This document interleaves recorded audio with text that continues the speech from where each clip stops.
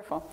Hi, everybody. Thank you all for coming to the talk today or listening virtually on our virtual platforms. My name is Carol Smith, and I'm a program manager in the Open Source Programs Office at Microsoft. I'm here today because I'd like to talk to you about what we call business reviewers in the enterprise compliance space. I will not be leaving time for questions at the end because this talk is only 25 minutes and we've got a talk right after it. But I will be available on Slack and in the chat channels afterwards if you have questions.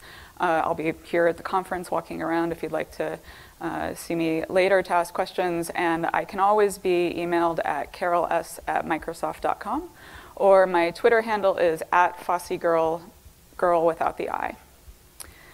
So what do you think about when you hear the words open source? Maybe community, speed of development, innovation.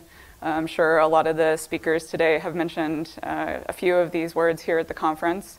But maybe you or maybe people in your organization hear open source and they also think risk, or maybe security questions, something in that space. So how you and your organization think about risk and open source probably determines a lot about how you also think about your internal compliance systems that are handling your open source use and your open source development at your organization.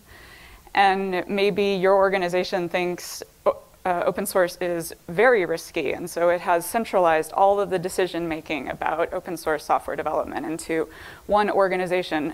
Maybe it's called the Open Source Programs Office at your organization. Maybe you are the person who is making all of the decisions about the open source use for your developers at your entire company.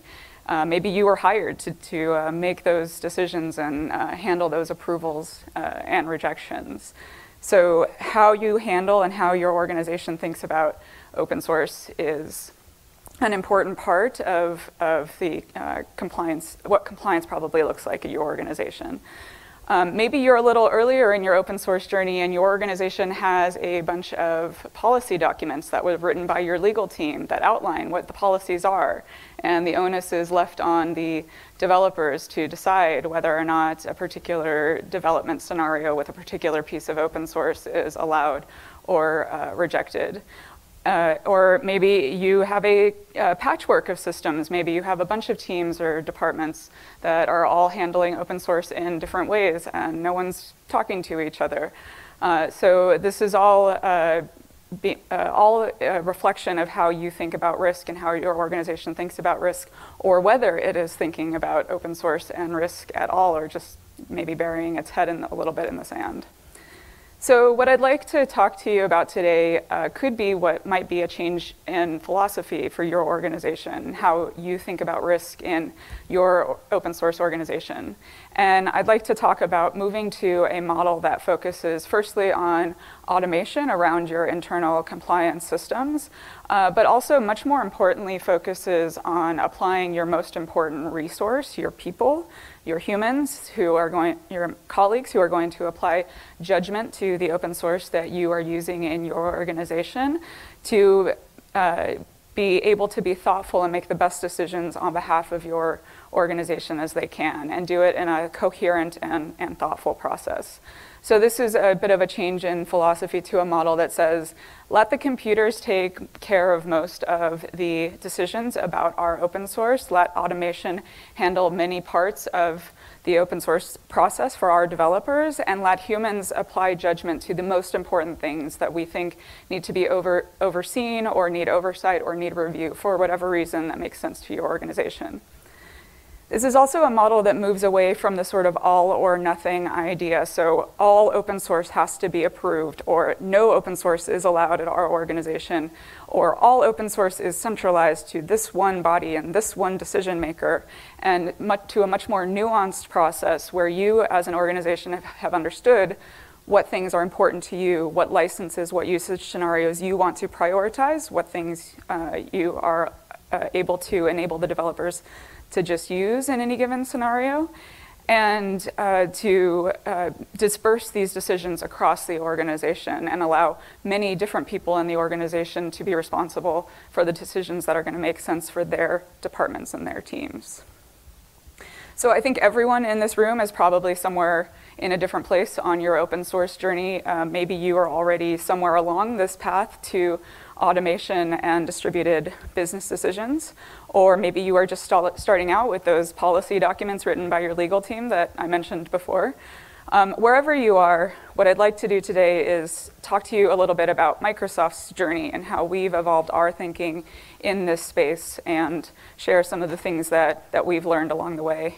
And some of these are changes and an evolution that I've overseen, so I'd like to tell you a little bit more about those. So the first part of this process, and this is a huge piece of the puzzle, and I'm actually not going to talk very much about it at all, is having an internal compliance system in place in your organization that detects and affords your understanding of all of the open source that your developers are using across the organization. This is a key piece of the first step in this process, and a key piece of the puzzle. And there are a lot of different and complementary options and pieces of software that are in this space. So you may already be evaluating or having conversations about some of these pieces of software. And I would encourage you to continue to have those conversations about moving to an automated internal compliance system and model. Having a proper accounting of all of the open source that your developers are using anywhere in your organization is a really key and important first step in the process. Microsoft has its own internal compliance system that we use. But regardless, the important thing is that it needs to be a system that enables you to make business decisions based on the open source that you're aware that you're using and the information about that open source that you're then getting. The next piece of the puzzle is having good data about that open source that you've now allocated for.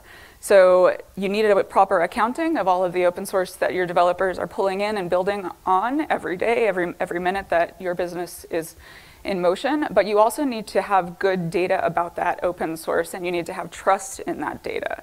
So it's not just a matter of knowing that I have open source component X, it's also knowing that I for sure know that this is MIT, or I for sure know that the source location for this component lives here. And if for whatever reason you or your decision makers don't feel confidence in that data for whatever reason, maybe you are not quite sure if that thing actually is MIT, or there are gaps in your information for whatever reason, you're not going to be able to make good business decisions based on that information. You're going to have sort of garbage in, garbage out in this situation. So it's very important not only that you have the proper accounting for the open source that your developers are using, but also that you know what those things are. So Microsoft depends on a project called Clearly Defined that provides all of the data about all of the open source that we use in our own internal compliance systems. If you are evaluating data sources for your internal compliance system somewhere in your open source journey, I can encourage you to look into Clearly Defined. It is publicly available, it's free, it's open source, and it has a large community of people who are working on maintaining and keeping all of the data very high quality. And so Microsoft depends on it and thinks it's a very useful and worthwhile tool for this trustworthy data that I've been talking about. But again, no matter what data source you're using, whether that data source is integrated with your internal compliance system, whatever that is, again, it's very important that you and your colleagues and the decision makers have very high trust in the system, because you're going to base all of your business's decisions on that information. So once you have an automated internal compliance system in place, and you have very good data about the open source that all of your developers are using across your organization, now you can start to make good business decisions about that open source. And you can base these decisions on hierarchies of information and on decision trees based on licenses and usage scenarios for that open source. So for example, let's say that you know for sure that these 5 components that developer X in department Y is using are all Mozilla public license. You know this for sure because you have high quality data about the open source your developers are using, and you feel very confident that you know that information. Now your internal compliance system can start to apply business logic based on that information and start to make decisions that are based on your own organization's feelings about things that are licensed MPL. Do you, for example, want to enable your developers to always use things that are MPL and just auto-approve it because you have very good trust in all the open source that's licensed under MPL? Or, for example, do you not trust things that are licensed MPL and you want to send those for extra review for whatever reason that makes sense to your business? So this is an important next step in your evolution, is having those conversations and understanding how to delineate between those two things. Microsoft, of course, has its own sources of business logic based on licenses and usage scenarios as well. But I would encourage you to think of these decisions and this delineation between licenses and business and licenses and usage scenarios, based like a family budget. So, for example, you might have a monthly expenditure in your budget for biking gear because it's very important to your family that you always spend monthly money on biking gear.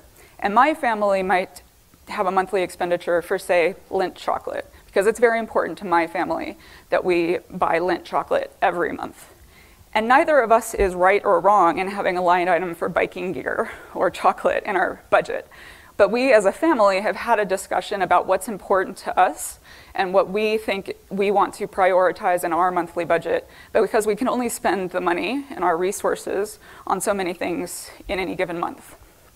And so I'd encourage you to also think about these automated decisions, this business logic around licenses and usage scenarios in the same way that you would a family budget.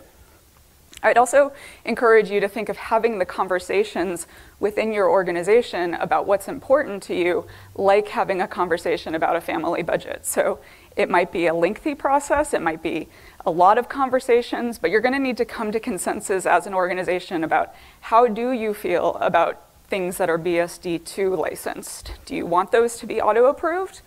And be sure that you have come to a consensus as an organization about how you feel about those things.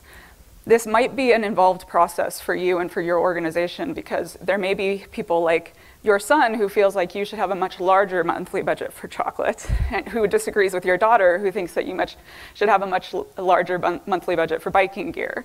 And in the same way, you may have people in your organization who feel a particular license is particularly risky where other people don't. So maybe part of your job, if you work in that space or you're in the open source programs office, might be enabling and empowering having those conversations and coming to consensus about what those are.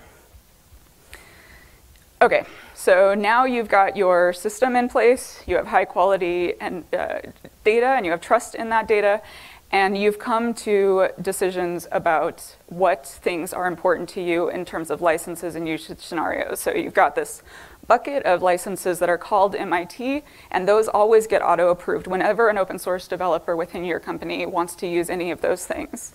And you have this other bucket of things called BSD, and you want those to go to particular review every single time anyone in your organization wants to use something that's BSD2 licensed. Okay, so now you get to make, as a business, the decision to apply a lot more human judgment and human resources and human time on looking at those things that are the really important decisions, the things that you as an organization have decided we really want the extra review and the extra application of judgment to these particular things. And you can start to focus your power on that. This also is going to save you time and money, because I hope that as you're having these conversations, you're going to discover that there may be lots of things that before, in a model where all open source that is used at this company needs to be approved or denied, now you might have a large bucket of things that just get auto-approved because your organization has decided that those things are not as risky to it. So you're probably going to end up finding out that only a fraction of all of the open source that your company is using, or all of the open source that your developers are pulling in on any given day, actually needs review and oversight and judgment applied to it. So now, if you're farther along in your open source journey, I'd like to again suggest what might be a philosophical change for your company. Just a second.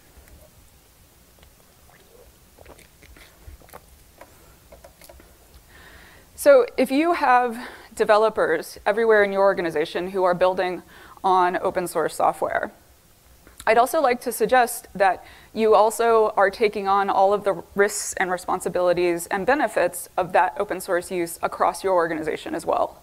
So if you have developers in lots of different parts of your company who are interested in building on and innovating using open source software, which I hope that they are, your executives and your decision makers should also feel like they are all equally invested in the responsibilities and the benefits and the costs and the risks of using that open source anywhere in their organization, wherever that developer might be.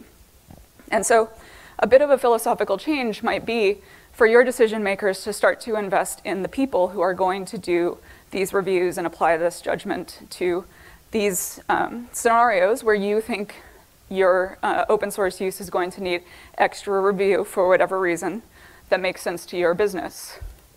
And again, keep in mind, if you've decided that there's this whole bucket of things that gets auto-approved or is transparent to the developer and they can just use in any scenario, now we're just talking about applying people power to a very small fraction. And so hopefully this eases the conversation with your decision makers a little more, because you're not talking about a huge burdensome amount of time for any one person to spend doing these reviews, and you're distributing those decisions and those reviews across your organization.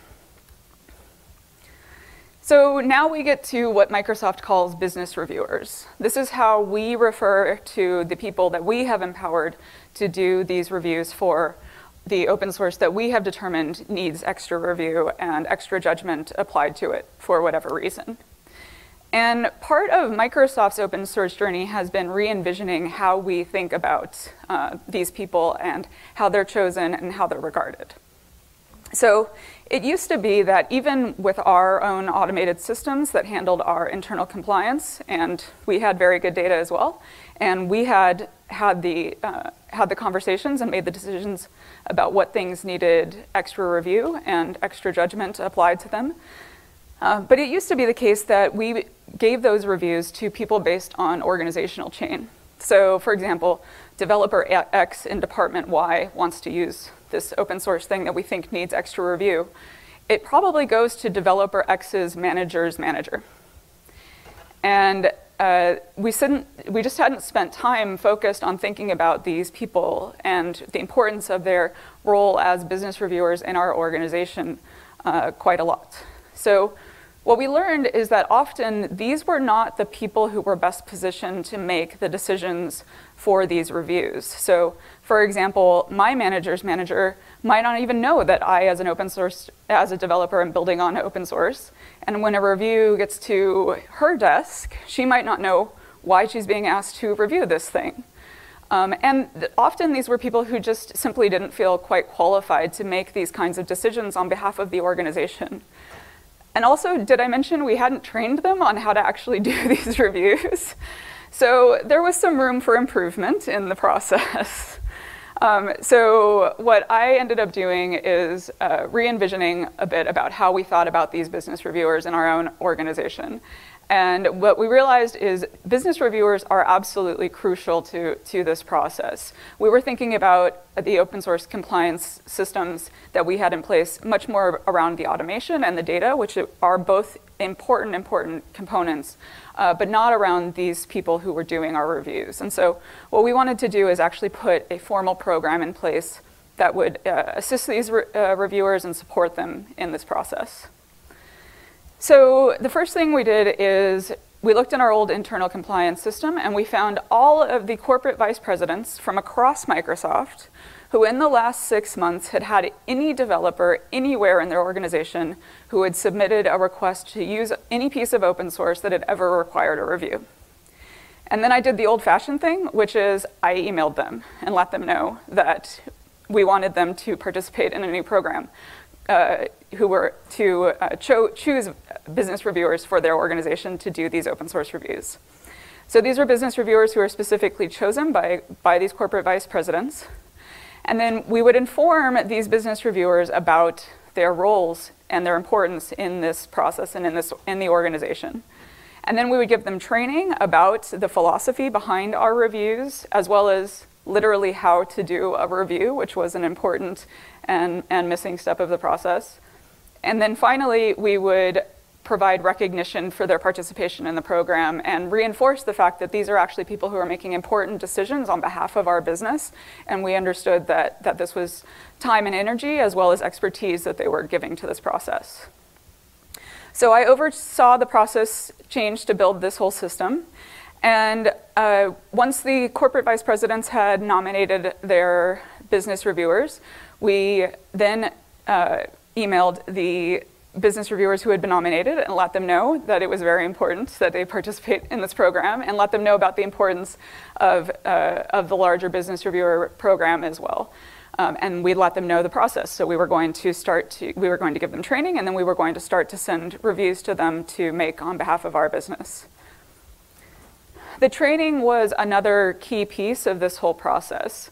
So we built a training module in our internal training systems that actually provided the full picture for these business reviewers of what their roles and responsibilities in this process. So it gave them the philosophy about why we were having them do these business reviews. It reminded them of the fact that open source is an incredibly key part of our development workflow and our innovation, and that also we as an organization had particular scenarios, particular licenses, particular kinds of open source that we wanted to have these people apply good judgment to.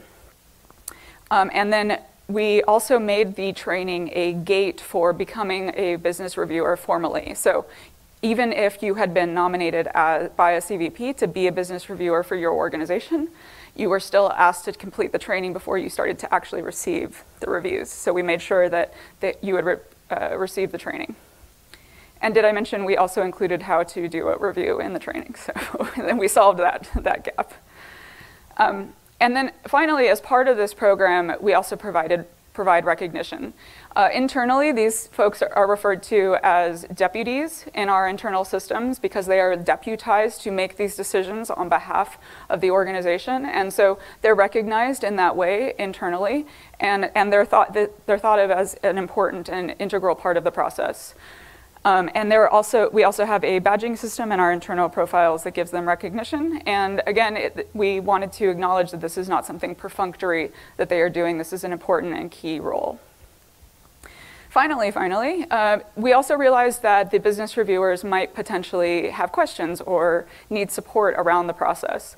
And so we gave them access to an existing internal community of open source advocates that we called the Champs, who were people from across our organization, across focus areas, across seniority levels, who were already advocates for open source. And so when business reviewers had questions or needed support in their business reviews for whatever reason, they had access to this internal community of champs as well. So providing the support to the business reviewers themselves was also important in recognizing their important role. So finally, I would just say maybe give it a try. Microsoft benefited hugely from re-envisioning and rethinking how we thought about business reviewers, and your organization might benefit from that as well, no matter where you are in your open source journey. So like I said, I will not be taking questions, but you're always welcome to email me at carols@microsoft.com, and I'm at FosseGirl without the I on Twitter. And thank you very much for coming. I really appreciate it.